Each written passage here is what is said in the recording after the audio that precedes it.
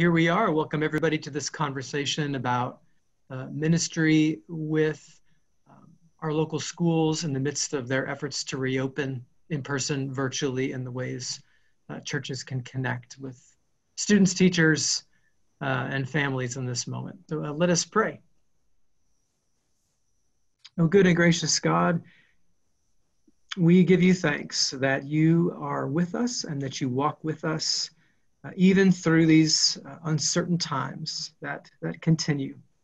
God, we pray particularly for students and parents and teachers and administrators and all of those who are facing difficult decisions and face the challenge of making plans for continuing the education of young people in our communities. God, we pray that your grace would sustain them and cover them. We pray that you would give them wisdom. And God, we pray that you would open our eyes to the possibilities for your church to come alongside them and to be a blessing to all of those different groups as they walk this difficult road. God, bless our time together. May it be fruitful. May it spark ideas and give us new insight for ways that we can be the church in these days. It's in Christ's name that we pray. Amen. All right, so I already gave a little bit of the background prior to starting the recording. Let's jump right into it. We're grateful to have Reverend Tom Palmer and Bonnie. And Bonnie, I don't know how to say your last name. Would you help me with that? Bonnie, you're muted. Sorry. How do you say your last name? Canipe. Canipe. Okay, great. Both are from First United Methodist Church in Mesquite, and I think are going to be very helpful to us as we begin by thinking specifically about the opportunity of using our church facilities, which of course are being underutilized in this season, using those church facilities to provide safe, supportive space for virtual learning for students in our communities. And so again, that was the idea that emerged on Facebook that really sparked this gathering today. So we want to begin there. After we talk about this specific idea, we'll broaden the conversation and consider other ways that the church can be administering these days.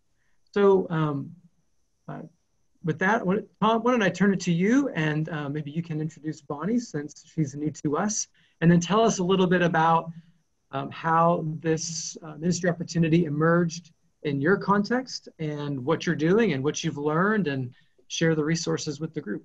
So Tom. All right, thanks. Thanks, I appreciate it. And Catherine, thanks for the initial, at least I think that was the initial Facebook. And I'm not a big Facebook guy, so responding to your Facebook, I had no idea it would generate and lead to something like this, because but that's the beauty of the connection, and I appreciate the opportunity to get some other input and see how we can improve a model that we're trying to roll out. Bonnie Canipe is our director of what we call, now Bonnie, don't laugh, faith preparatory. I have trouble with preparatory, so it's just faith prep. But faith prep is our private kindergarten, and we're starting that this year. It's been a kind of a hit and miss, start and stop process. But we're fortunate that we have a Family Life Center building, which is separate from the rest of our campus. It's across a breezeway from the sanctuary building. The first floor of that building has Academy kids, and that's basically from about 6 months to pre-K. They're in that building, and they utilize the entire ground floor of that facility. The second floor has been just nothing. We didn't want to interact with kids, there's security issues, so the second floor was utilized for nothing. So the idea of a private kindergarten be a natural transition from Academy kids straight into faith prep came about. And Bonnie's done all the legwork on putting that private kindergarten together. But as we were talking about it, and this whole evolving situation of COVID and school openings and school not opening, virtual learning, I don't know who came up with the original idea, but it sort of dawned on the collective group that What do you do if you're working parents and you've got to home school your kids? And I think it was Bonnie that said, wait a minute, our mission at our church is love God, love your neighbor, and serve the community. We've got these other classrooms. We're going to utilize one classroom for faith prep this year, but we've got these other classrooms on the other wing of the upstairs. Why don't we create this space where we can have supervised, help the kids, parents can drop them off, and have some form of safety where they can have a place for virtual learning. And then that evolved into, and I think you've got the brochure that Bonnie came up with, Virtual Learning Support Center. We call it Support Center because we want to be very careful that we're not virtual learning center. We're simply offering support to parents. I had a conversation a couple of Fridays ago with one of our school board members, and he dropped his fork in the middle of his breakfast eggs when I was talking about this concept. And he said, that's genius. You're helping the school district. How are you getting the word out? I said, well, it'd be nice if the school district could help us get the word out, but they can't. So the school district's very, very supportive of this effort. They think it's great. It's an opportunity to fill the demand and the need, and it fits our mission perfectly. So that's where Virtual Learning Support Center came from. I'm going to let Bonnie fill in. Bonnie Canipe said is our director of Faith Prep. She officially came on board as paid staff just a couple of weeks ago, and she's a longtime member of the church, and I'm thrilled to have her in that position. But she's going to be coordinating the Virtual Learning Support Center also, and she has a lot more information about it than I do, and looking forward to all y'all's input as well. So Bonnie, why don't you get into the details of how this thing's going to work? Okay. Well, as Tom said, we're going to utilize the other wing that's not going to be associated with Faith Prep. I mean, there's a shared entrance, a secured shared entrance downstairs, and then at the top of the stairway, if you walk straight, that'll be the Faith Prep wing. But as Tom mentioned, we have these empty classrooms that we'd like to utilize. I spoke with our AK director because they're under state guidelines and talked about the actual square footage of the room and how many children we could put in there. Their recommendations or their guideline is 35 to 40 square feet per child. So with those numbers and then the social distancing numbers, I figured out how many children we could accommodate. At first, I was going to use the 4 rooms that are available, but after some discussion, we decided to leave 1 room empty for activities. It was originally going to be used for the indoor recess area of Faith Prep. So there could be times when it's utilized for like an indoor activity area, or we've also, thanks to somebody's great idea, and God forbid, in case somebody were to get sick during the day, a child, we would be able to isolate them from the rest of the children. As we see it, the rooms are going to be like little pods the children will be in. At first, I was like, well, we could just have the children come up for school. They could complete their needed hours for the day, and then they can go downstairs to a schooler program for Academy kids. But after lots of discussion with fellow educators and parents, we realized that it would probably be best if they were more self-contained. So that's where this idea came from, to kind of keep them in pods, if you will. The children will have a table, and we're even going to allow them to use some like fancy wiki tape to decorate their little floor space so they know that that's their area, that's their office, that's their place every day. Additionally, the children will be issued devices from the district, so that's a huge plus for us. We may need some additional backup devices just in case there's an issue with a laptop or an iPad, or if there were to be a need for, sometimes children need to do something on a different device. So if that need were to arise, then we could help facilitate that. So keeping the children in small groups in their classrooms. We looked at numbers and felt that 1 facilitator per 8 children would probably be a reasonable fit for both the facilitator and the children.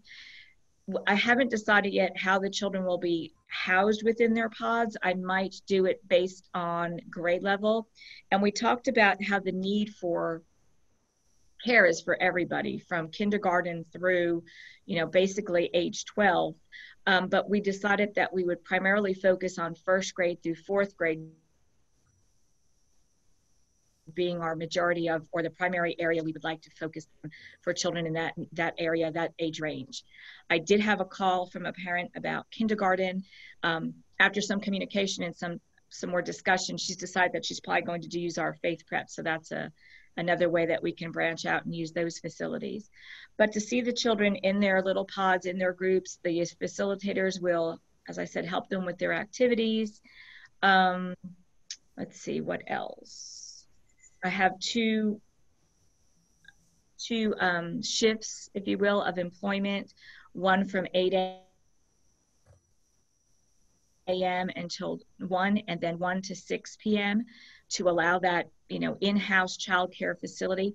Once the children are done with their mandated moments or minutes in time, I know that in Mesquite, they've said that pre-K through 4th grade will need to complete a minimum of 180 minutes face-to-face, or not face-to-face, excuse me, but 180 minutes of time logged in. Students will need to log in by 8 a.m. and then spend their time working through their assignments.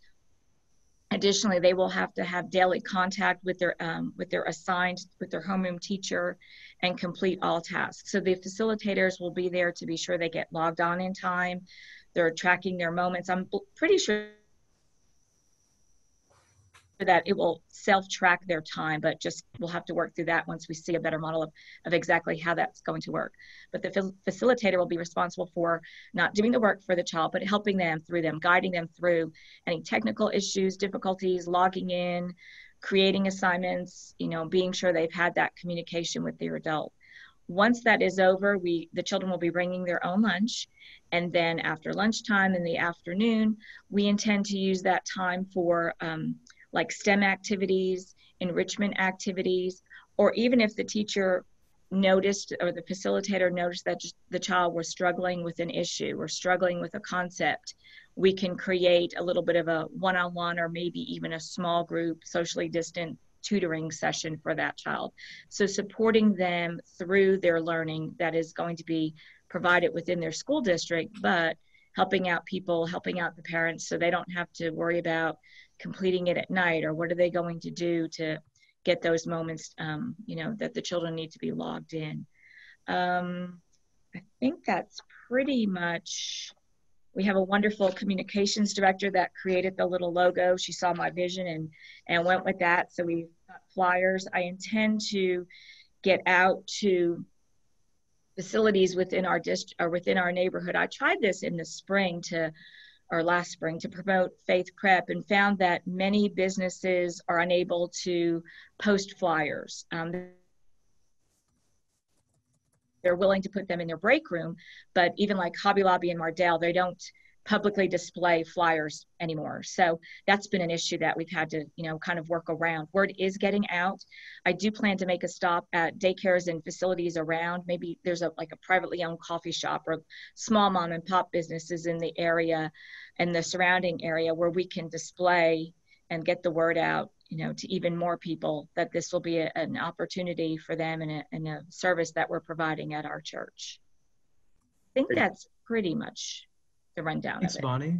Sure. As you were talking, several folks were asking questions in the chat. I'm just looking at that. I may curate some of those, and that can keep the conversation going. So, you were describing the ratio of students to adults, 8 to 1, and Jessica Wright, who's at First United Methodist in Allen, asks, how will y'all accommodate ministry safe requirements? Is that something you thought about? Bonnie, you want to handle that? You want me to? Yes, the facilitators will need to complete the ministry safe background. Yes, ministry safe training that we have in place. Yes. If I understand right, a part of that is, if there's an enclosed space, that the norm is that 2 adults would be in that space, right, with children at all times. We do intend to have 2. We're hoping to get up to 16 children and have the 2. If not, I will make myself available. I'm just right, a couple doors away. So we will be sure that that's, and I'm a facilitator as also kind of standing between almost the doorways to be able to be visible, and to be able to assist the children. But that's, that's something that I will need to, making a note for myself to make sure that I am aware of and follow through with. Good. And just know I'm posing these questions from the group to you. It helps all of us to hear you talk through them. It helps all of us problem solve them, I think. So Dretha Burris, who's at First Unity Methodist in Rowlett, just asks about how many kids are you thinking will be in each classroom? I'm sorry, my internet's cutting it out. I didn't hear the beginning of your question. The question is, how many kids will be in each classroom? Okay, we have broken it down based on the square footage, and we're going to have a room of up to 5, a second room of up to 5 children, and a third room that can accommodate 6 children.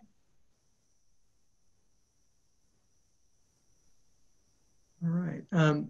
Catherine Stremke is asking a question about, and Catherine, I may ask you to elaborate, but essentially, what relationship if we're going to offer a program like this, do we need to have with the state of Texas? What do we need to tell them? Okay. Yeah, Bonnie, before you answer that one, we've been trying to get the Academy Kids program moved upstairs, and that we cannot do that. That's a licensed state child care facility, and it cannot be on the second floor, period. Between the city fire marshal and the state fire marshal, nobody wanting to have the responsibility for signing the final permit. I plan to go to the legislature when all this mess is finished and do some more lobbying to see if we can't get that changed. But that's a pretext to say it's very important that this is not a child care facility licensed by the state of Texas. So we're in contact with the Academy Kids child care provider.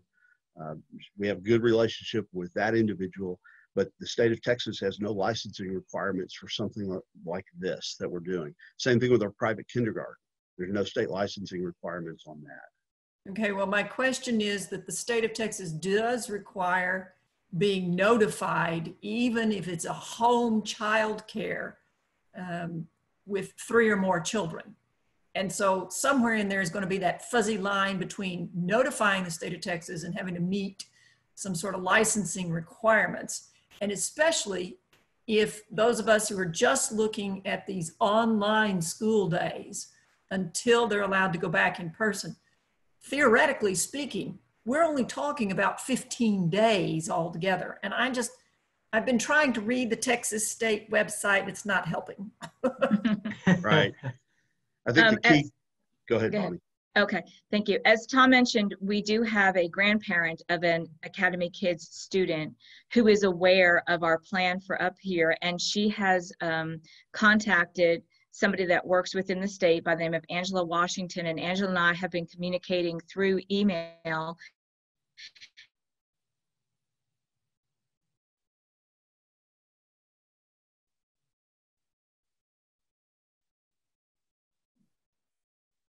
Been submitted forms.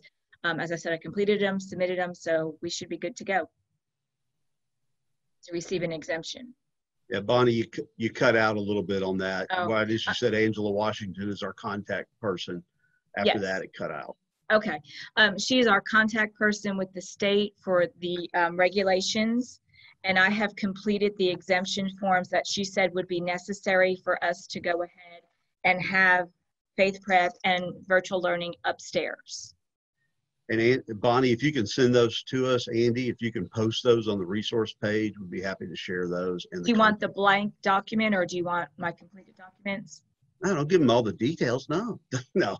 Send the blank it's just and a the form. Yeah, send both, and we can put that up so everybody can have access to it. And Catherine, to your point about 15 days. We think that hopefully you're right, but we don't know. We don't know how long this will last. And we don't know how many parents, and who knows what Ken Paxton's going to do next, or the governor. I mean, that's just a crapshoot. So we're preparing that this could be a long-term program.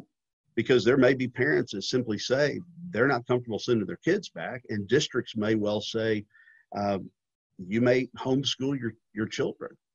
And actually, Ken Paxton is the reason I'm betting on 15 days, because yesterday he leaned on the TEA not to give the same amount of money to the school districts who are doing online as opposed to in person. So I'm still betting on 15 days. Ugh. Yeah. I think there will still be a need for parents to have some sort of virtual learning support center. Well, I know in our community, what they're doing is allowing parents to choose between either sending your children or signing up for the virtual learning. And they're talking about it being long-term. They're not just referring to it as a 15-day solution. Last week, that was the latest options that they were giving parents. And then children were free to flip between the two. If they found out that the virtual learning wasn't working, they felt safer or more comfortable, they could attend school, or vice versa. And that could happen every 9 weeks with an elementary age child. So we could have, quite a turnaround at sometimes. If we could have a rotating attendance policy or a rotating attendance for the students. Yeah, I would just add to that by saying the school where my daughter goes, she's in middle school. They have those same options. There are 1,100 students at her school. By last count, 600 of those 1,100 opted for virtual learning. So there are a lot of children and a lot of families who, when given the choice, are not comfortable with sending their kids back to the school buildings. Mm-hmm. So, all right. So I think, Bonnie, I think you addressed a question also from Dritha asking if, or maybe Tom addressed it, about if there's a need to apply for a child care license for this kind of program. Tom, I think you said that that's not needed. Did I hear you right? Right. Just the forms that Bonnie will forward. You can post the exemption forms. Okay. Someone asked about snacks, if y'all were providing snacks as a part of your program. We're going to allow for snack time. With COVID, we feel it would probably be best if the children brought their own snacks. And we plan to have a refrigerator up here to keep snacks that might be cold or lunches cold, and have a microwave so that we can, take care of the food needs that they have. Yeah, snacks, So water bottles. Mm-hmm. There are a couple of questions about the facilitators. Are you paying the facilitators? And I guess a related question, I know is answered in the flyer I've seen, but are you charging parents for this experience? So maybe talk a little bit about, I guess, the financial side of the model. Okay. We are paying the facilitators $12 an hour. That rate was decided upon based on the amount that Academy Kids employees are paid and what our faith prep teacher is paid. It's kind of right in the middle. So we thought that was a fair amount.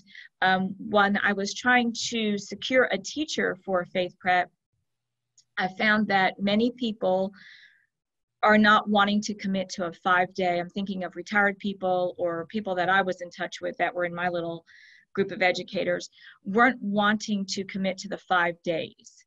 So with the development of the Virtual Learning Center, it's intended to hopefully get some people who have obviously education experience, or at least experience working with children in the setting, and some tech knowledge so they can facilitate in the best way possible.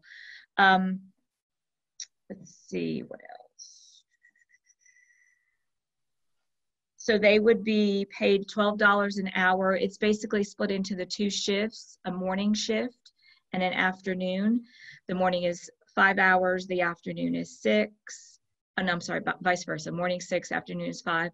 So as long as the hours were covered, I would be open to flexible scheduling for the facilitators. For example, if somebody needed to work mornings and have the afternoon off, or flip that would be, we could work that out. I know some people might just want to have a working job 2 days a week or 3 days a week. So as long as we could work the staff and we could work out a schedule that would be beneficial to the employees and the students, I'm open to those possibilities. When it came to what to charge, my whole reasoning for this idea was I didn't want children, I don't want children to be at home unattended. I don't want older children to have to worry about, or middle high school children to have to worry about educating their younger siblings. So with much thought and looking at prices, the typical daycare price for this summer is about $130. Some, of course, are a little bit higher, some are a little bit lower.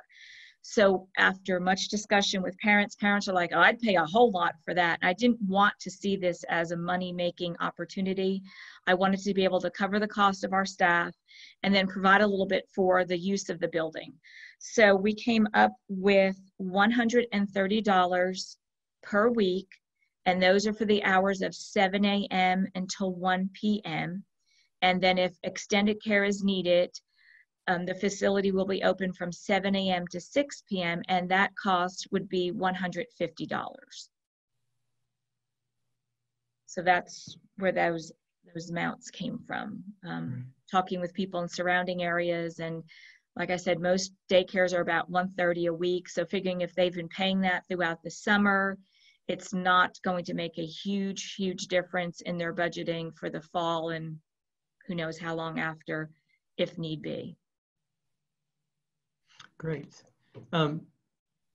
Looking at the chat, Jessica Wright, you asked a question about Title I schools, and it seems to me maybe you have an insight into an opportunity that may be there if you're associated with the Title I school. Would you want to comment on that, just for the benefit of the group? We haven't, since the children that I'm most familiar with in our building and our care right now are, 8 weeks or 6 weeks to pre-K, we haven't had a need or haven't had the experience to deal with students that are in a Title I position.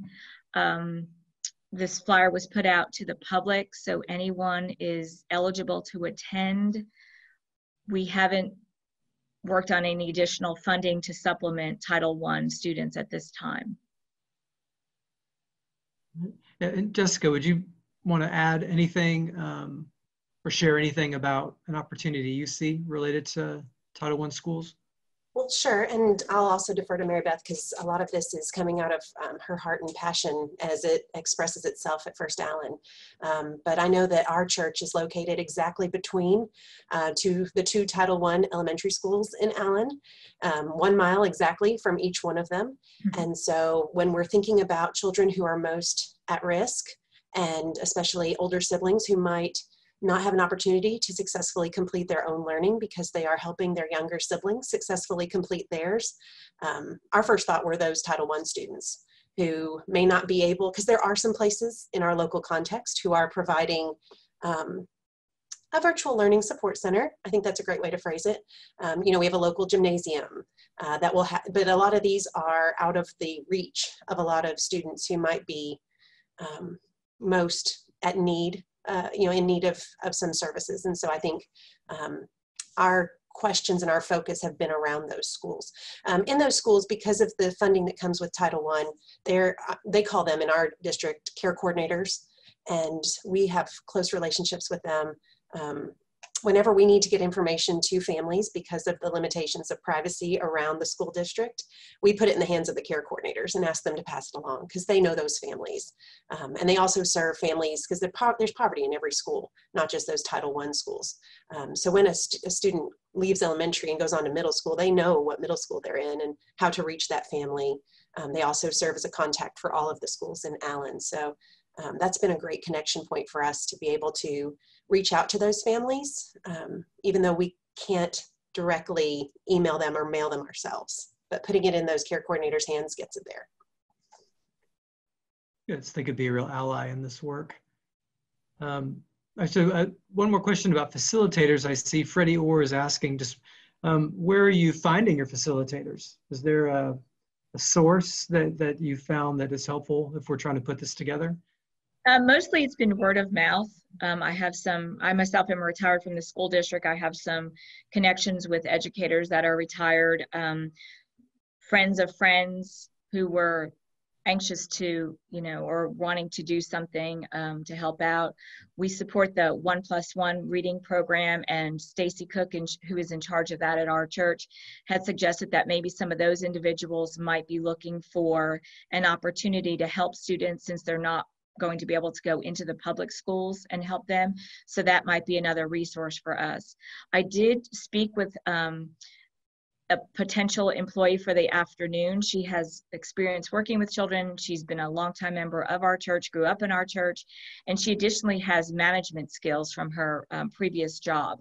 So I thought she would be a great afternoon person to be here to take care of, any business issues that may arise, and just be a great facilitator for the afternoon and kind of be in charge of the afternoon shift. So she's a potential candidate that we've looked at also. Yeah, there's several comments and questions about just managing the relationship between having a licensed childcare facility or program in a church and then trying to add this alongside it. Kiva Green at Cedar Hill specifically asks if we already have a licensed childcare that covers all the hours of the day and includes after school programming. Is there any reason why this kind of program couldn't be included in that existing facility? So Bonnie, from your standpoint, how would you respond to that?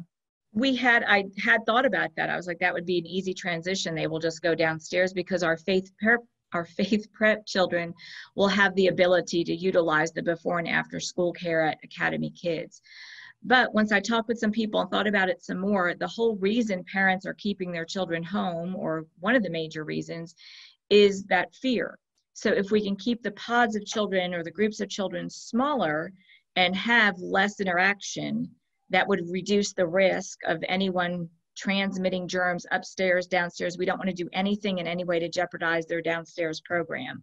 So we want to keep this separate from, and that's why we decided to use the child care timeline up here to, help the parents and keep the children safe from our downstairs facility and as safe as possible upstairs. And just, for everyone, I do want to, in case you're not tracking it, just want to call your attention to the chat. There's a lot of additional resourcing, good ideas that are emerging there. I'll do my best to capture the chat and get that out as well, for future reference. So Catherine Strumke is asking about sort of the medical inspection piece of this.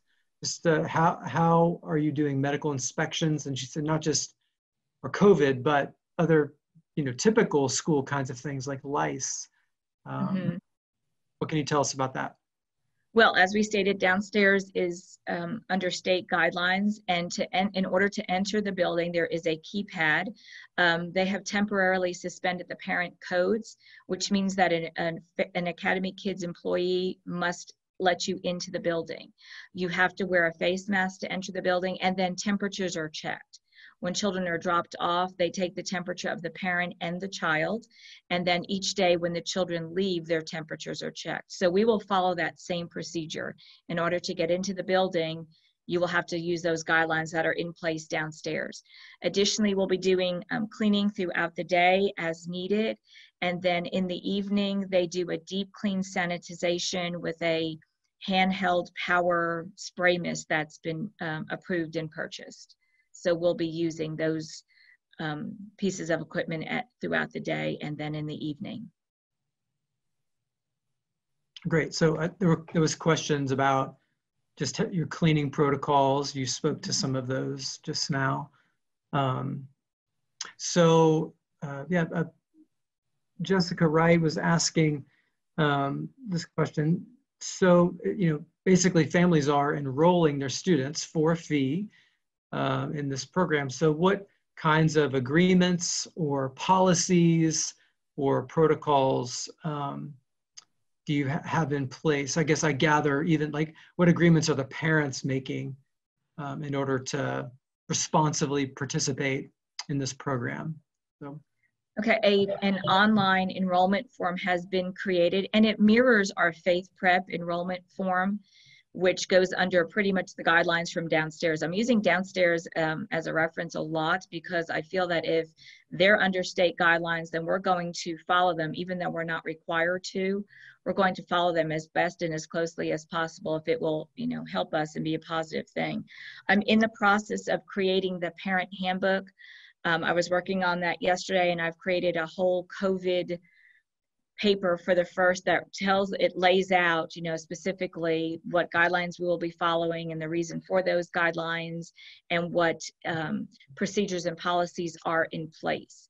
So the Faith Prep and the virtual learning handbook will virtually be the same, and those will be available to the parents, and there will be an acknowledgement form that they will sign stating that they have received it online or they have access to it. Once they enroll, we will give them access to that document online, and then they will sign the form stating that they, you know, have access to it and hopefully have read it. All right, and Jessica had a follow-up, particularly around you know, just what policies you have in place or how you intend to handle discipline issues. And I guess I would add, because I know this has come up in various conversations I've been a part of, you know, how would you handle non-compliance with your expectations for students and families, whether that's wearing masks or social distancing? You know, how do you intend to handle potential non-compliance, right? Well, we will train the facilitators on basic, I mean, the potential employees will have basic information about student management, classroom management. If there is an issue that is becoming, or if a child becomes an issue as far as a behavior concern, taking them out of the room to have a conversation. They might need to come into my office. I've got extra space in here where we can set up a little, you know, time, take them for a little walk around the hallway, remove them. We intend to have, and I'm pretty sure that the districts are not expecting the children to sit for a long time. So have little movement breaks, little, you know, songs, jumping, moving, so that they can, you know, go to the restroom, get their drink. So not have them glued to the screen, but allow them and be aware and be on guard for watching when there seems to be a need for a break for a student.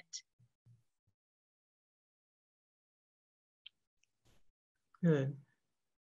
I think we've lifted up most all of the questions in the chat. Are there any other questions that anybody here in the group want to pose to our excellent folks from First Mesquite?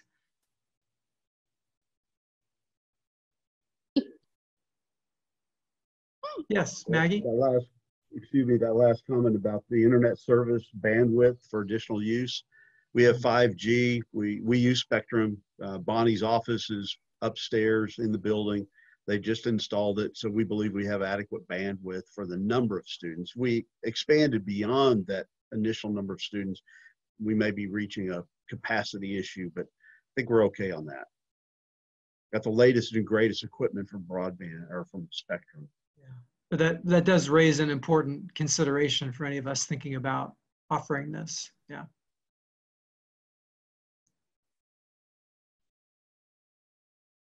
Yeah, I'll see how lucky I am to have Bonnie. I didn't say anything. This is great. This is my first time doing anything like this, so.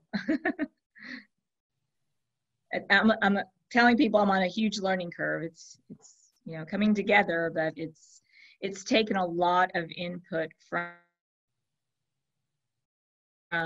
friends, educators, pastor, church members, you know, people like you who are bringing attention to things that I haven't thought of. So I appreciate this time. So there's one more question I see that's come here just in the last minute. And that is just concerns about liability. Is that something that you all have thought through? How are you addressing that concern? Okay, I just had a little interruption. Did you say concerns about liabilities? Yes. Well,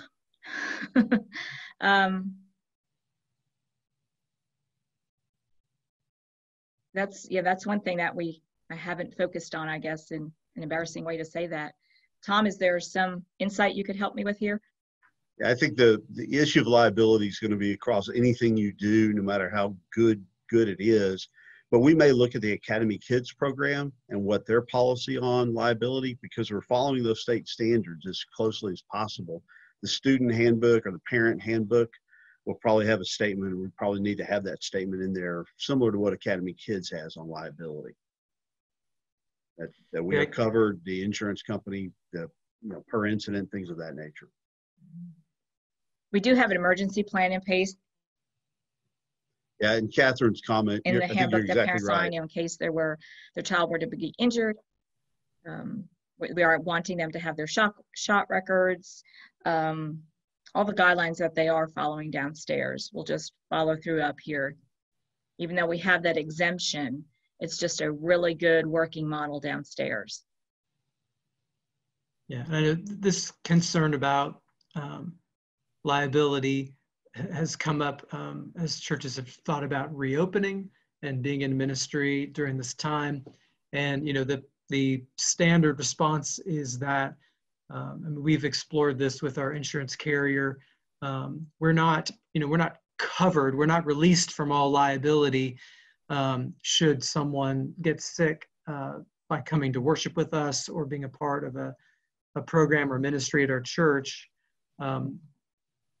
And there's nothing that we can do to prevent someone from filing a suit. That's just the reality of the way things go in Texas. However, again, what we have instructed church leaders like you all to do is that if you all, for a program like this, if you've obviously shown your due diligence to meet the state standards for safety and health and well-being of students in a child care kind of facility, if you've done your due diligence for training your facilitators, if you've done your due diligence and can document that, then you're well positioned to be able to manage anything that comes your way. So, the key is just to be thoughtful, to be careful, to document your plan and do your due diligence. All right, so a good question. Everyone from school districts to Major League Baseball, they're trying to figure this one out. So what happens if a child or a facilitator tests positive for COVID? What's the plan? Okay, I did get that part yesterday. I've created. I'm sorry, I'm flipping through here.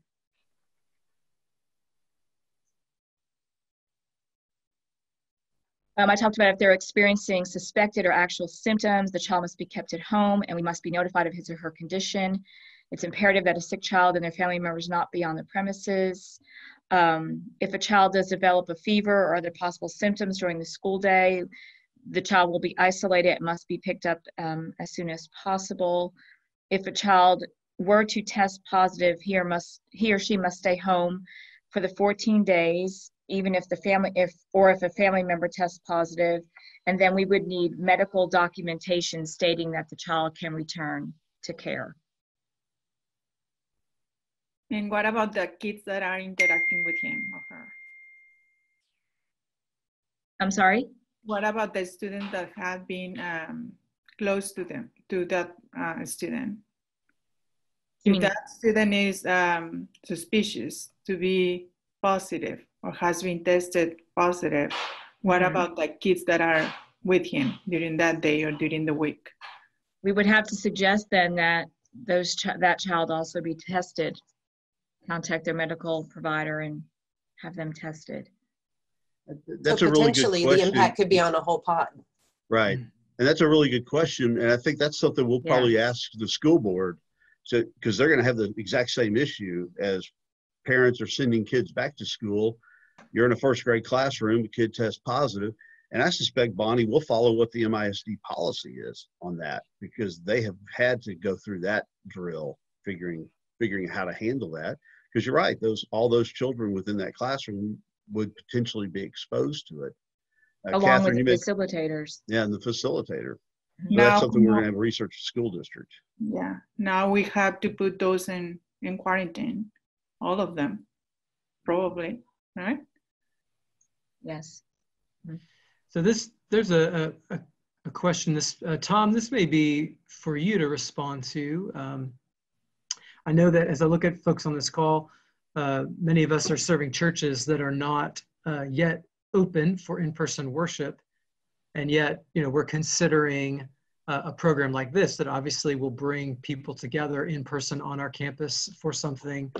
Tom, is that your reality? And if so, how are you managing maybe just different reactions people in your church may have about that? Like, well, I can imagine a comment like this. Well, if we can have students on our campus Monday through Friday, how come we can't come together for church on Sunday? So I love our bishop. I love our bishop. I just hold that letter up and say, here, that's why. No, seriously, that's a great question. And fortunately, that has not come up.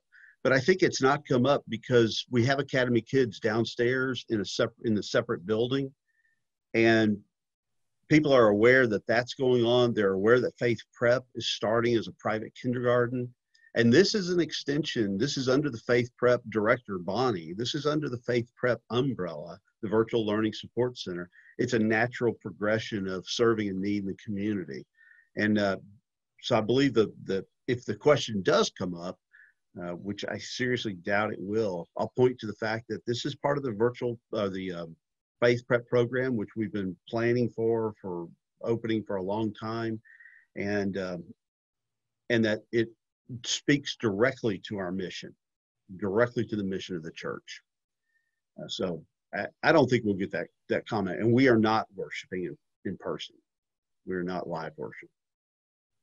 Thanks, Tom. And I would add to that, I know I've been a part of a number of conversations along these lines. In general, while the bishop in Dallas County and the Metro District in particular, other parts of our conference has continued to ask that churches not reopen for in-person worship, the conference, the bishop has granted the preschools, daycares, et cetera, even in those areas to reopen. And we really are viewing Sunday morning worship versus preschool kinds of experiences as just separate, the apples and oranges. And part of that is because, just the nature of a school, the preschools in general in our churches, they're led by certified trained professionals who are accustomed to meeting state standards for health and safety, et cetera. In some ways, this is nothing new. There's another layer of expectation.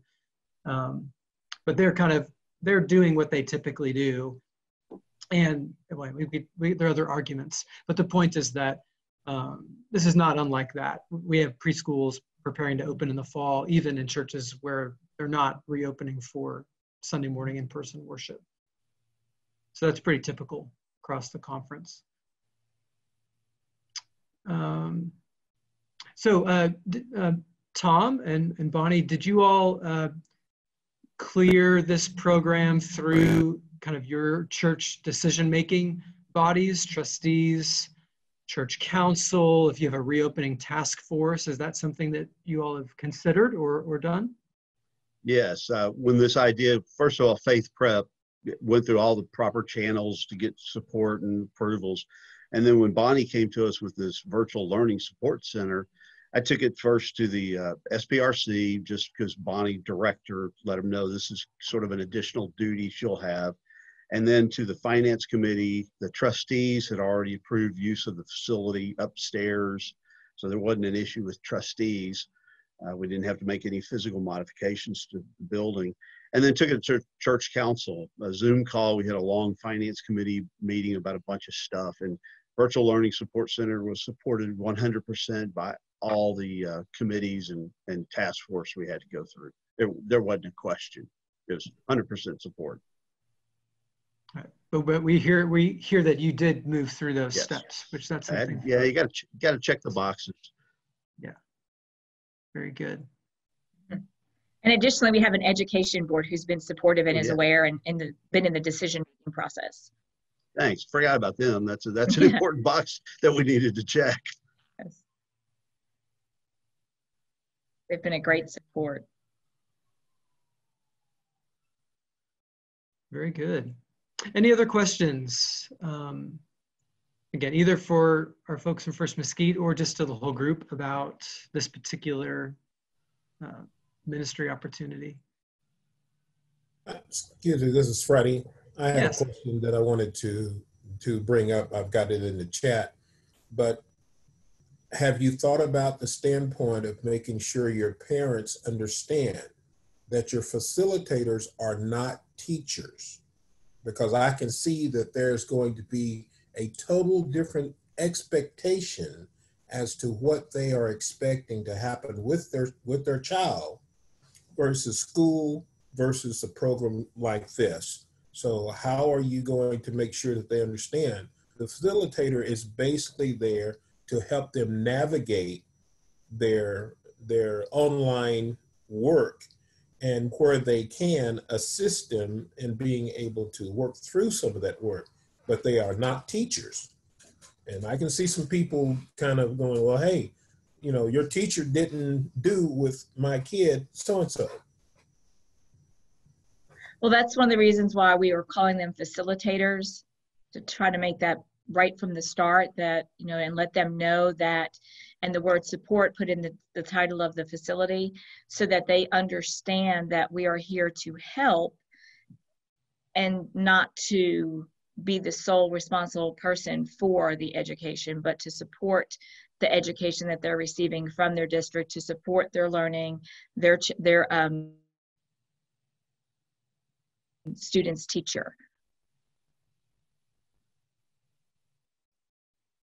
Good. All right. This people have mentioned it in the chat. I'll just echo. This has been excellent. Again, Tom and Bonnie, I appreciate you all so much. Again, Catherine, for raising the question a couple of days ago in the beginning, and for everyone having the patience to wait maybe another day to have this conversation so even more folks can be a part of it. This has been really helpful. I think what I'd propose we do, I've got 10:55. I suspect some folks tuned in today just to hear about this particular ministry opportunity. And so I want to kind of bring this conversation to a close and give, if that's you, that you just really wanted to hear about this, give you an opportunity to step away graciously. If you want to just hang on this call and be a part of a broader kind of brainstorming conversation about other ways that the church could possibly be in ministry with students, families, teachers, etc., during this particular season, then hang on, and we can do that for maybe another 15 or 20 minutes before we finish. So it's 10:56. Why don't we pause for 3-4 minutes, let folks step away, let all of us stretch our legs, and if you want to hang on for that general brainstorming conversation, we'll resume that at 11. All right? Andy, let me make one point in the comments and about the licensing rep. I think that's in the comment section is excellent. We have Academy Kids downstairs, Faith Prep, and the Virtual Learning Support Center upstairs. They are completely separate entities, and that's very important. If you have an existing childcare facility of really any sort, you need to think through and make sure if it's licensed by the state of Texas, there's no linkage between the two. There's no linkage whatsoever. Our Academy Kids is a separate program. Now, we're using a lot of the protocols and paperwork and policies, but it's very clear to the parents and to our state rep that upstairs is completely separate. And I guess before another good topic has come up, I'll just speak to briefly concerns about funding, about parents in some circumstances being able to afford to have their children in an opportunity like this. Yeah, I think so. In general, the conference, I hope you all are well aware, has been very proactive to try to offer grant funding to help churches step into moments for ministry here during the pandemic. And so I know the Center for Missional Outreach currently still has open grants for, we call them rural missional grants. So if you're in a rural context, you could definitely apply for a grant to support a ministry like this. And then we also have, I forget the exact title of it, but basically a grant that is aimed at, if your church, if by doing this, you would be meeting the needs of under-resourced communities in your area, like Title I schools in particular. But again, for families who couldn't afford this, I think a program like this would definitely qualify for that kind of grant as well. If you want to explore that more with me offline, feel free to shoot me an email. But I know on the website we have information about those grant opportunities. So yeah, if you're all in and eager to do this and see a need to fill a funding gap, I'm open to that conversation. I think we have already grant opportunities for this sort of thing. So, so let's shift gears a little bit. We know that plans for reopening they're creating different kinds of stress points and anxieties and needs. Again, we've already broached the subject of teachers, I mean, students and parents, but for teachers in particular as well. And so actually, I would propose we start there. We know, again, teachers are being asked to do what they do under kind of new and stressful conditions. They're being asked in some ways to make a choice between their own health and well-being and keeping their job and fulfilling their vocation. And they're being asked to become special, and like they're a lot like pastors in many ways in recent months. They're being asked to become specialists in how to manage a communicable disease that's new, when that maybe that's not their training, and they're trying to have to figure out how to do that in a wise and responsible way. So I guess I would try to start this conversation by asking, what ideas do we have for coming alongside and supporting and being in ministry with teachers in our community in this time? And I think at this point, we don't have to be limited to the chat. If you have an idea, unmute yourself and share that with the group. We'll just try to have a conversation together.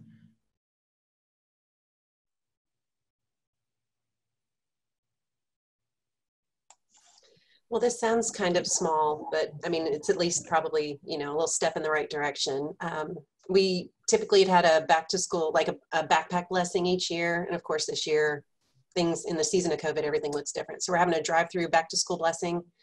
And every time we would do this, we invite not only students, but teachers, administrators, et cetera. And we usually have a little goodie we give them. Well, this year our goodie is a mask. Because we feel like everybody might need one, and at least to put one in rotation you can wash. And we've got loving, God-loving neighbor on this one, and something we can provide to be a tangible piece of our love and support for students and teachers and administrators and staff and all those folks. That's a great idea. I know we do blessings of the backpack, and staff members who are church members participate, but that's wonderful that you invite, neighboring schools in the district. I love that idea. That's really special.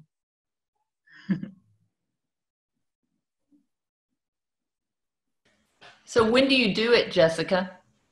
So Allen ISD's start date is August 12th, early. I'm in Melissa, and we don't start till the 25th. And the plan for what Melissa's doing is supposed to come out sometime today. We're going to do the drive-through parade on the 9th, which I think is the Sunday prior.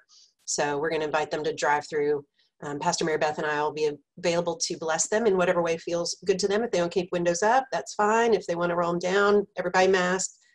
We'll have a photo op available if they want to park and get out of the car. There's like a place over there, that they can go to and take their back to school pictures, because that's also just different and weird this year. So, but this question of how to support our teachers is a hard one, because I know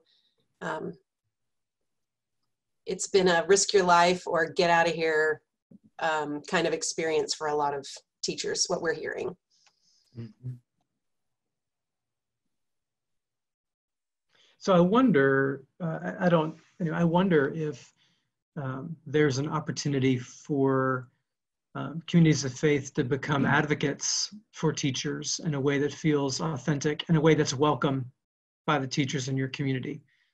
You know, that might be an interesting conversation to have with teachers who were a part of your church or teachers that you are connected to in some way, to ask them, you know, how might people in the community advocate for you and your concerns? What are your anxieties? What are steps you'd like to see the powers that be take to ensure your safety and to really be thinking about you? And then how could a church express that concern to the powers that be, whether that's TEA or your state representative, or there may be an advocacy role that you could play, or that a large number of people in your church could play. Well, I know my experience when I taught in Mesquite, we actually had a church that adopted our campus, and they were there. They provided breakfast one morning during that back to school time.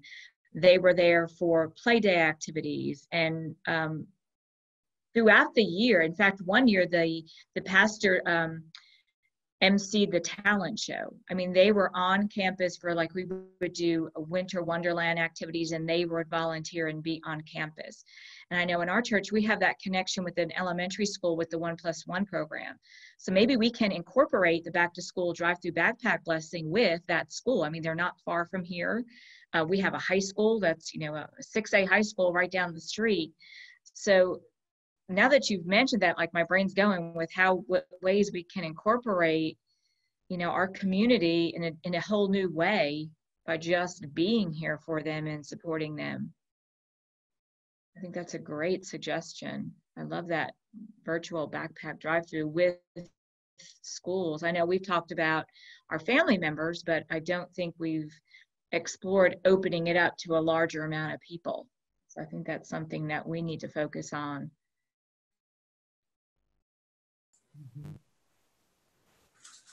Hi, this is Martha Stowe, and for some reason my video won't work, but we work with several schools, and the principals have been asking us to send ongoing notes of encouragement to the teachers, which seems like something everybody could do, but I was surprised by that. Well, many of us, I'm sure, have seen in the public space, this conversation about teachers, that while in the spring, when everyone was at home, there was a lot of talk about how much we should appreciate teachers. And wow, I didn't realize how difficult instructing my children would be. And there was a real groundswell of support and love for teachers.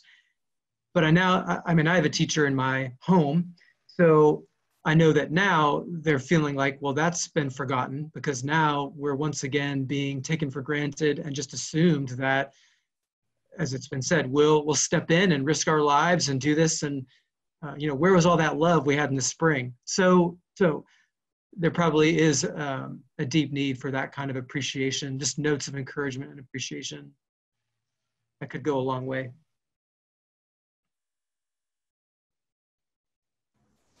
This is Kiva. We set up last year where we have prayer partners with all the teachers and every worker at Bray Elementary. Bray Elementary's like kind of catty-cornered from our property.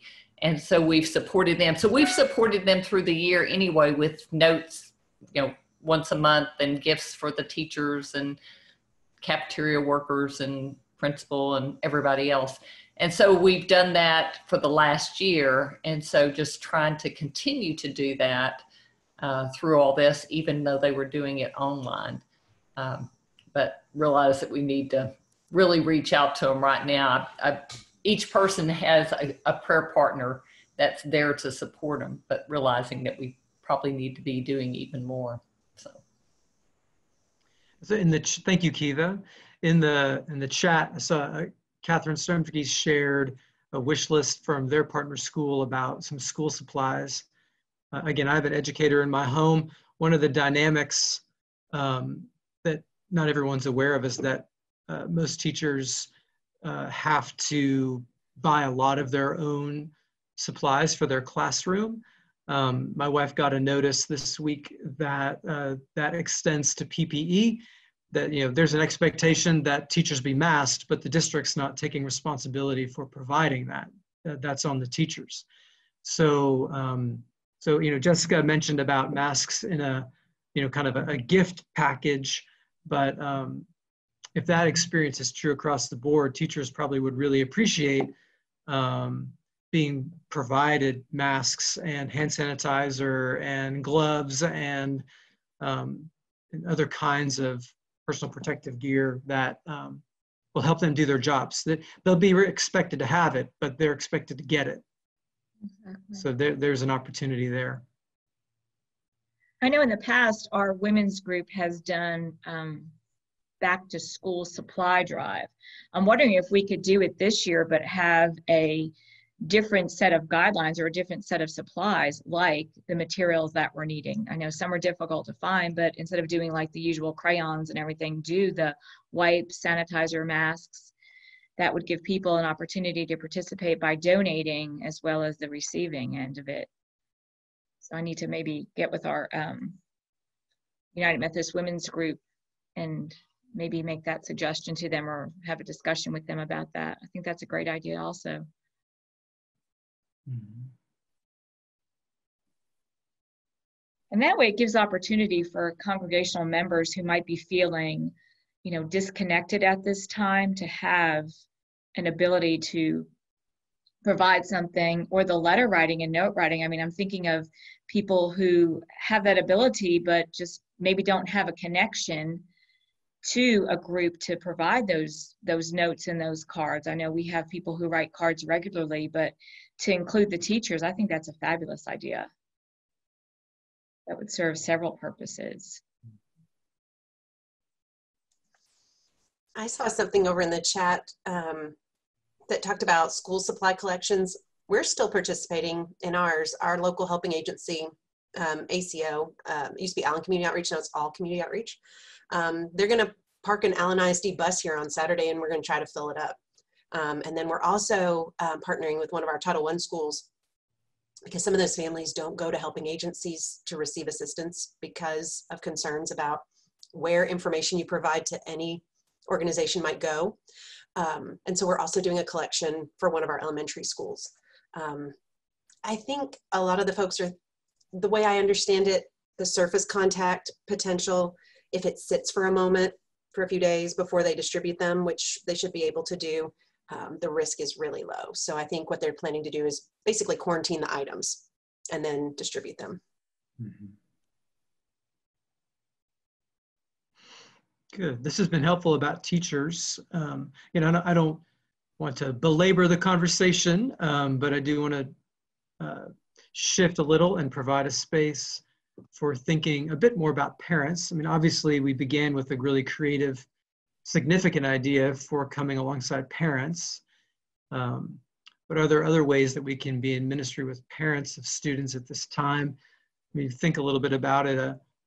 Parents who feel like they must send their kids back to in-person school for one reason or another, for economic reasons, or just because they desperately need the support. They're probably dealing with some guilt feelings. Parents who keep their kids at home are taking on an additional burden, and I mean, they're going to manage that in different ways, but this wears on for 9 weeks, for a semester. It's only going to become more and more challenging. Yeah, Jessica put it well. It just feels like there's no great choice here. Everyone's making the less bad choice. So again, are there ways that we can think about the church being in ministry with parents in this time.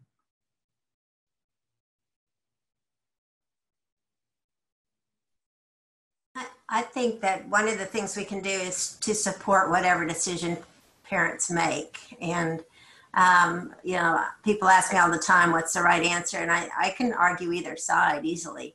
And so I think that's what's important, is to be there no matter which way they go, and be supportive of that. Good word.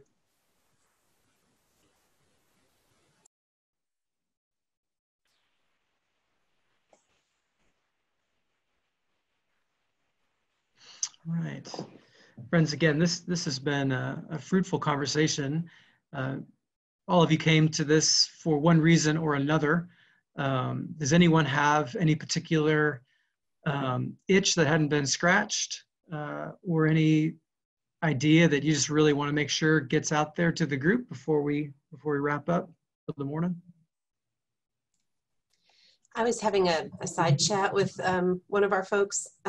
I found a great resource, A Prayer for Back to School, that I can send somewhere so we don't have to linger while I type this all into the chat, but it might be a helpful resource. Just, you know, nothing like a good liturgy. Mm-hmm. Jenna Johnson just said she's got a resource is being put together about tips for parents. That might be, Jenna, maybe if you want that to be widely shared, feel free to send that to me. That may be something we can disseminate through us.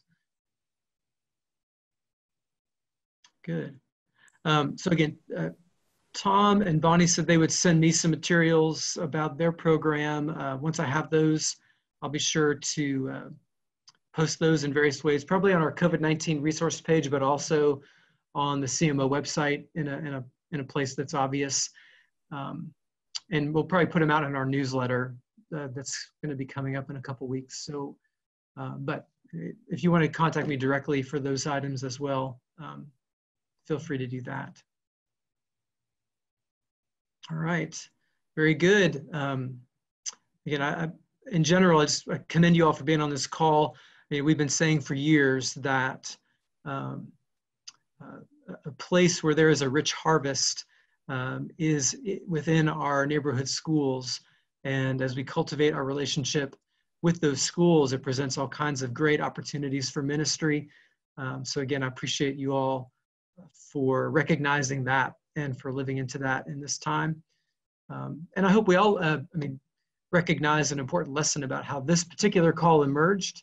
If there's a conversation that happens, just via text between you and a colleague or on Facebook, and it begins to feel like it's growing and could be useful to others, let's try to, know all of us in our roles here at the conference office, Cammie, Owen, and I in particular, we'd be happy then to be looped in and host something that can, again, invite more people to benefit from the conversation. So anyway, this has been great.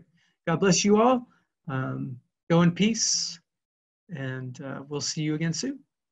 Bye-bye, everybody.